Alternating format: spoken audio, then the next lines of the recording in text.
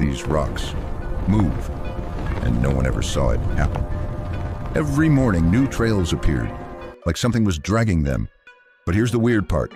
Scientists watched for decades and still never caught a single rock in motion.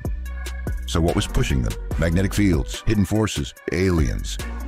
For over 100 years, the desert kept it secret, until one winter researchers finally got lucky. A rare mix of rain and freezing nights covered the desert in a thin layer of ice. And at sunrise, the ice cracked into floating sheets, almost like tiny rafts, literally sliding across the desert floor, slowly, silently. That's why their trails are long, straight, and perfectly carved. A century-old mystery solved by water, ice, and a little wind. But the discovery didn't kill the magic.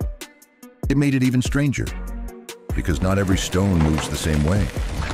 So tell me, do you think all of them glide on ice? Or is there something we still haven't found?